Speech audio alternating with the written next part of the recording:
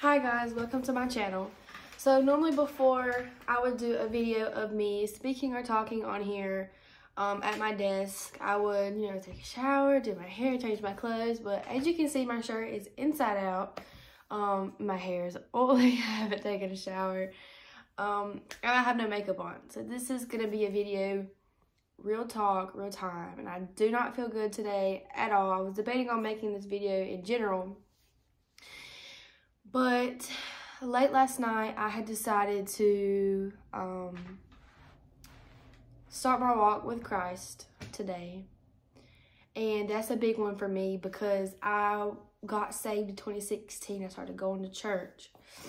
All my family is Christian, but when I got saved, I felt like, okay, well, I'm the only one in my family that hasn't done it. So I go to church every day, so I probably should get saved.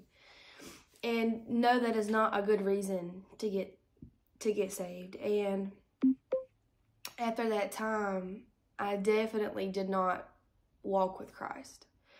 I definitely did not.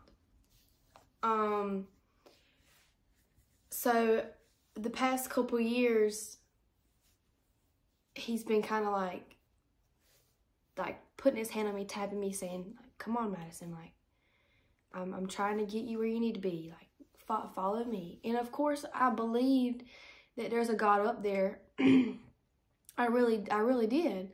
But I didn't go to church. I didn't read the Bible. I didn't pray. I didn't worship him. I didn't send up thanks. I didn't do any of that. So I wasn't a follower. I was a believer. There's a believer and there's a follower. You can believe in the Lord and knowing that he's up there and think, okay, well, me just by believing, I'm going to go to heaven. That's not true. There's a TikToker that I watched last night that really started this whole thing. She had said, just because you're a believer doesn't mean you're going to get to heaven. Just because you believe that he's up there doesn't mean when you walk up to heaven's gates that he's going to say, all right, my child, come on in. That's not what he's going to say. He's going to say, nope, I'm just going to have to send you away. I'm just going to have to turn my back on you because you're not a follower. You're not my child. You're not a follower. Okay, take that back. You are his child. Sorry, going off on a rant, not thinking about what I'm saying. And then there's a follower of Christ. You follow in his steps. You follow in his word. You do his will. You do his want. That's where I want to be.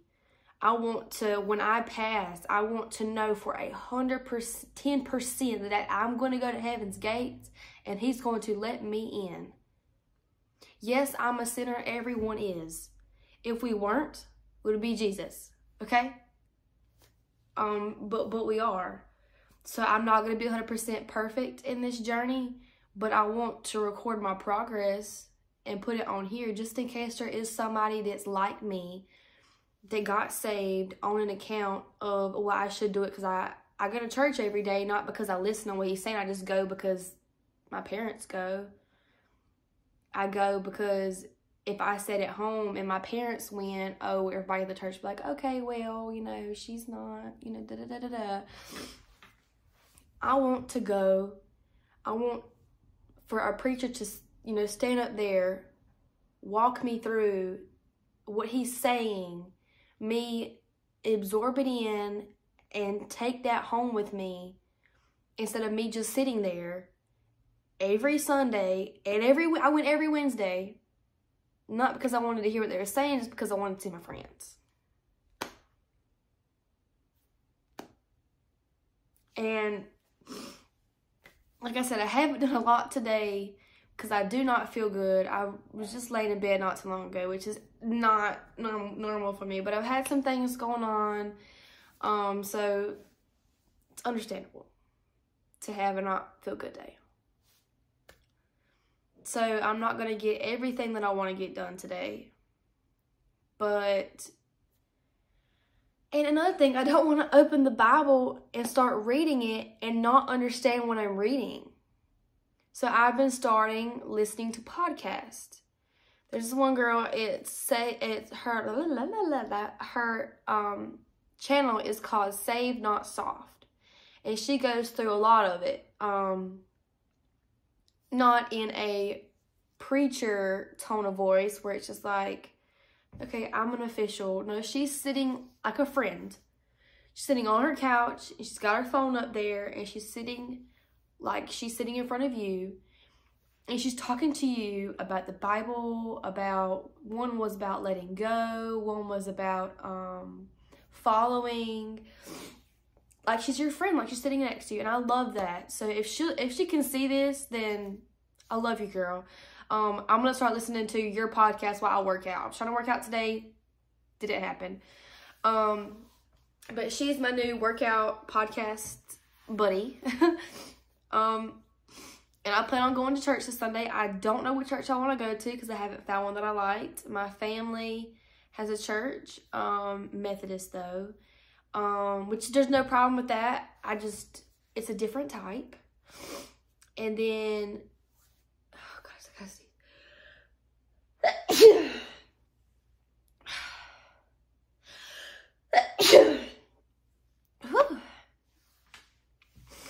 And then the one that my parents go to, the preacher just talks way too fast for me. Like I said, I want somebody to slow it down, break it down for me, and I completely understand it and absorb it by the time that I walk out that church doors.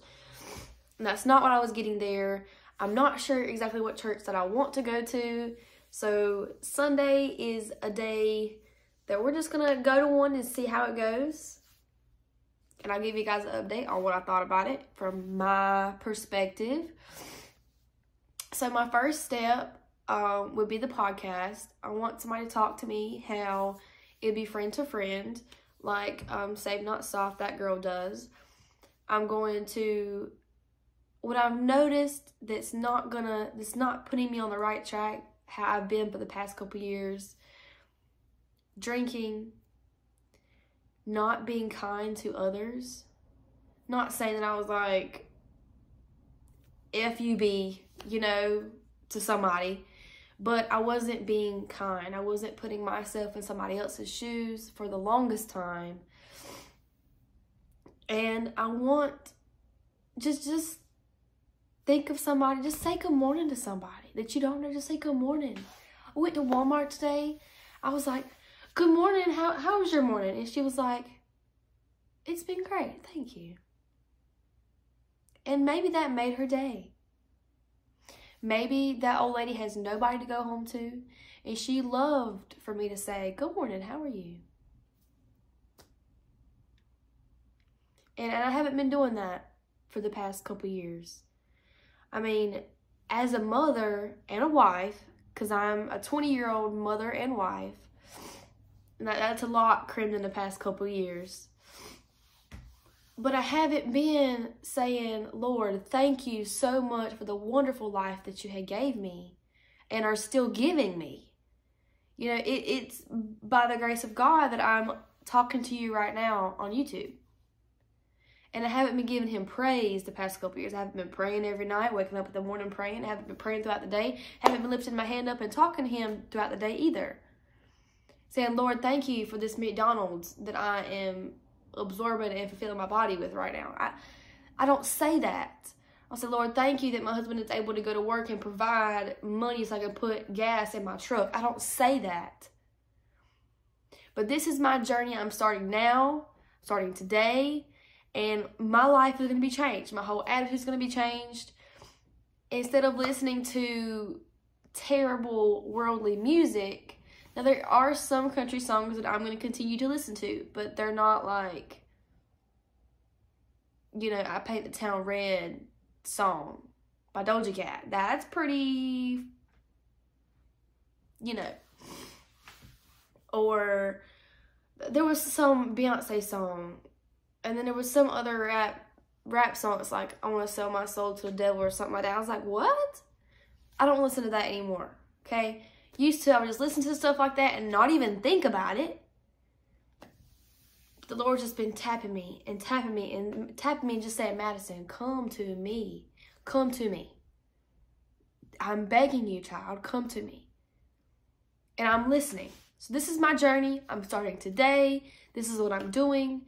I'm going to stop drinking. I'm going to be kinder. I'm going to follow his word. And I'm going to try to soak in and absorb as much as what he's trying to tell me and what he's trying to do for me at all times. So if you want to follow along on my journey, maybe it'll help you. You can subscribe and follow. I have a link tree. All my accounts are listed. So I'm going to be posting this video also on TikTok. And maybe it'll reach the right people.